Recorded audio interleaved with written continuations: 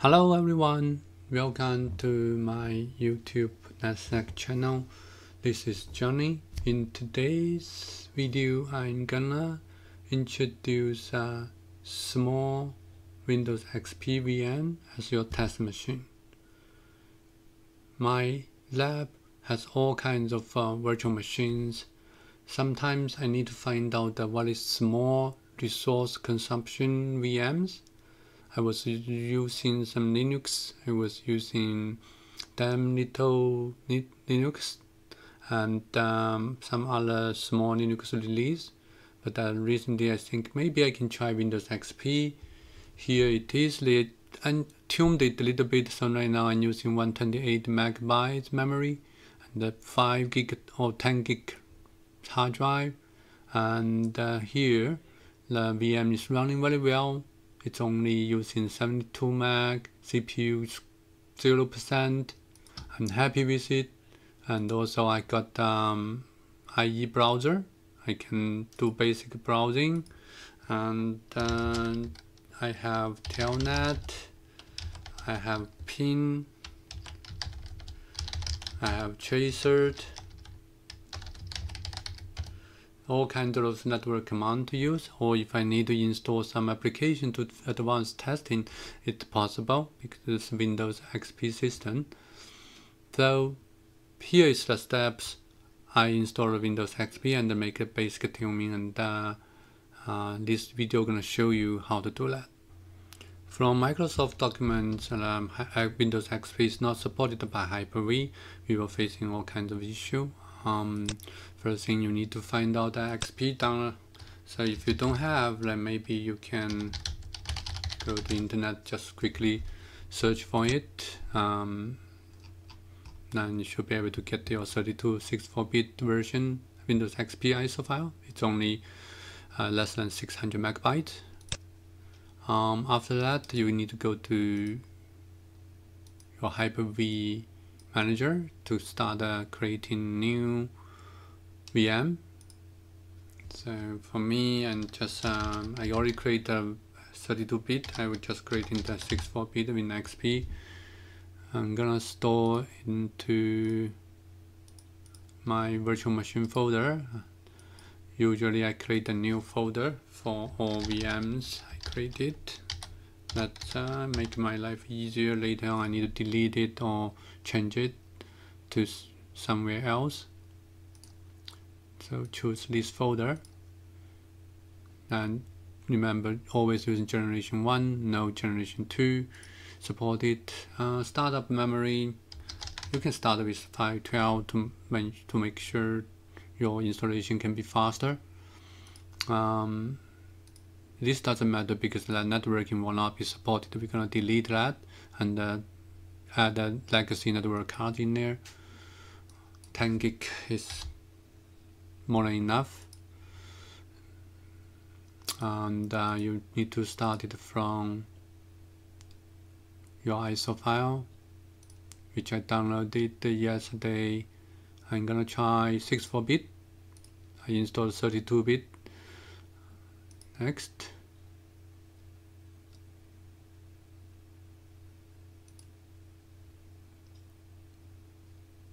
So finish it. As I said, we have to change our network card. It will not support it. We need to remove that and then add the legacy network adapter. I'm gonna put it into external bridge network. Then one virtual CPU is more than enough in this situation. Start it and then connect. So the Windows XP is set up in starting. You don't have to do anything until you see the F8 notification comes up. So setup is starting Windows. Now we need to enter setup and F8 to agree this license. So we have 10 gigabyte hard drive unused. Just make it faster. You can use NTFS or FAT, doesn't matter. I tried NTFS, let's try FAT. then the installation system gonna quickly formatting it and then copy the file over. So the total installation gonna take maybe 30 minutes.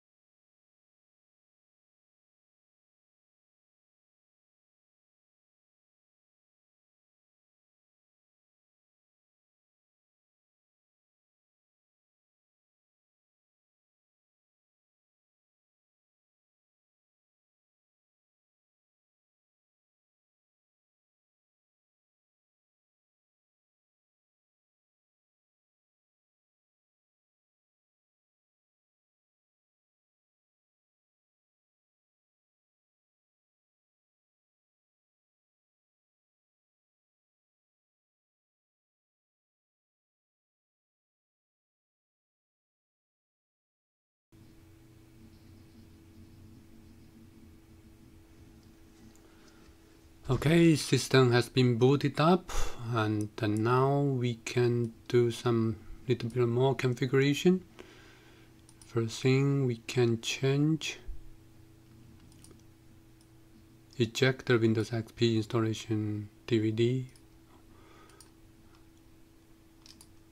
We can go to our programs, and we can look at our IP address. We haven't got any. We can change some settings to reduce the performance consumption.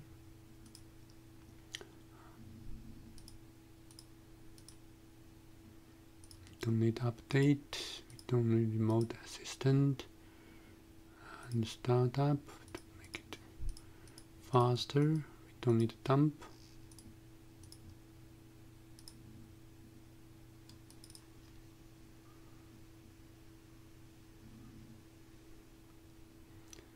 Okay, now we can turn off the computer. So to release your mouse from VM guest, press Ctrl Alt and left key. We're gonna make the setting changes again. So we're gonna, it's a legacy network adapter. We're using external bridge. That's good. Memory, we're gonna change it to 128.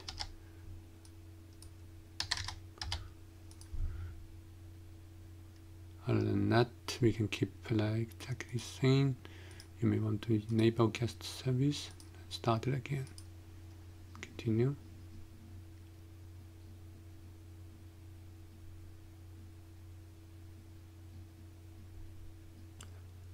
Actually, 128 megabytes for memory is too small for 64-bit Windows XP. 32-bit was fine. 64-bit they won't be booting up, so I'm gonna change it to 256 megabytes for the memory. 6.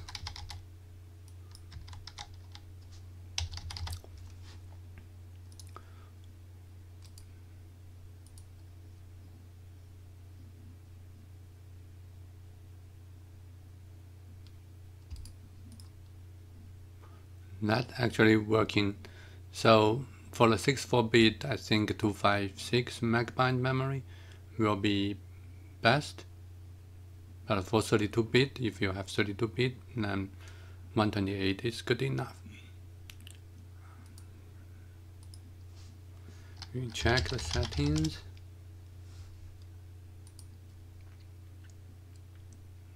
Control panel.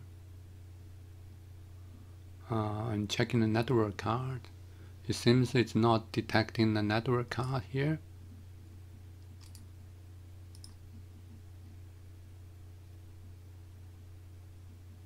Let's check a device manager. Ethernet controller. The network card issue has been resolved. So this is our Windows XP 64-bit system. If you look at device manager, I manually installed the Intel 21140 based PCI fast Ethernet adapter emulated. I was able to download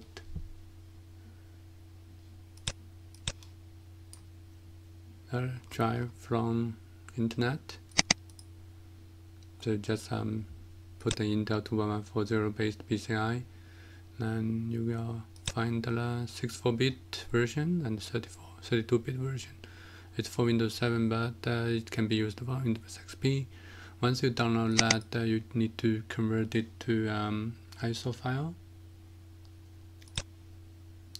So basically, this is download file. Then I use in a program called folder to ISO and convert the extracted folder to ISO file and then mount it into this hard drive, this CD-ROM.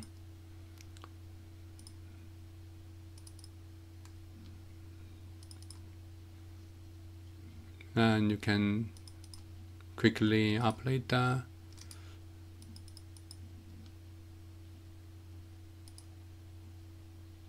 driver from here, just like as I did here. Choose here,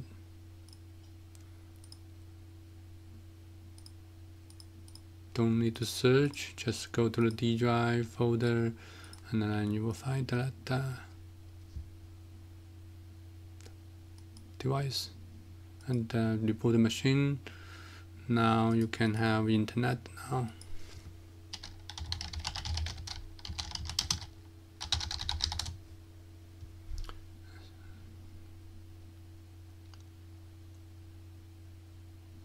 So that's the process how I installed the Windows XP 64-bit into the Hyper-V as my lab machine for testing.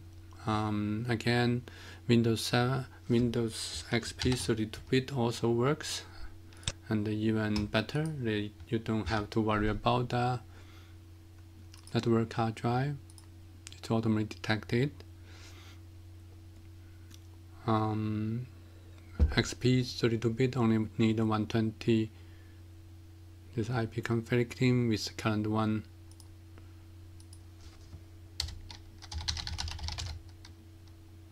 No, it's not. So both of them get the IP address, but that's okay. I'm gonna turn off this machine. So for 64-bit, you will need a 256 megabyte memory to get it to run. But both are able to run with very less memory and very less hard drive, and provide you a nice test in my lab machine to do testing. Thank you for watching.